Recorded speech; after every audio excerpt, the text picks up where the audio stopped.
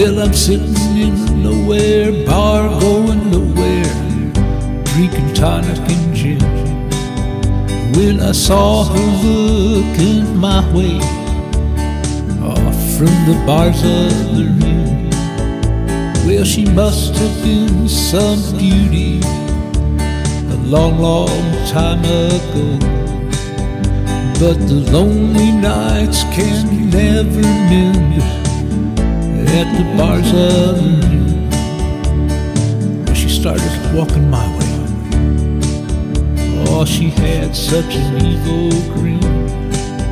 She said, "Mister, can I have a little bit of your time? Tonight I need a friend." So I said, "Come sit beside me. Oh, tell me, where have you been?" She said, "I'm just that lonely lady at the bar's other end. When you drive the lonesome highway and you don't know where you've been, when you find yourself in some nowhere bar, drinking tonic and gin, well, don't try to judge that lady. Oh, you're not so different, my friend. You're just two lonely people that met tonight at the bar's other end." Well, she started talking about her children. She said that she loved them so. So I asked her, where are they living now? She said, "You know, I don't really know. The last I heard, they were in foster care, barely making it through. But I was a real good mama, you see. So can we talk about you?"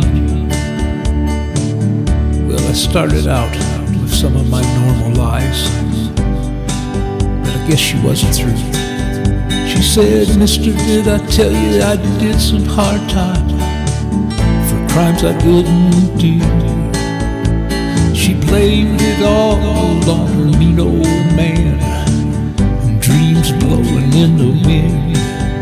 Well, I guess she thinks she's better off now at the bar's other end. When you drive that lonesome highway and you don't know where you've been, when you find yourself in some nowhere bar, drinking tonic and gin, well, don't try to judge that lady. Oh, you're not so different, my friend. You're just two lonely people that met tonight at the bar's other end.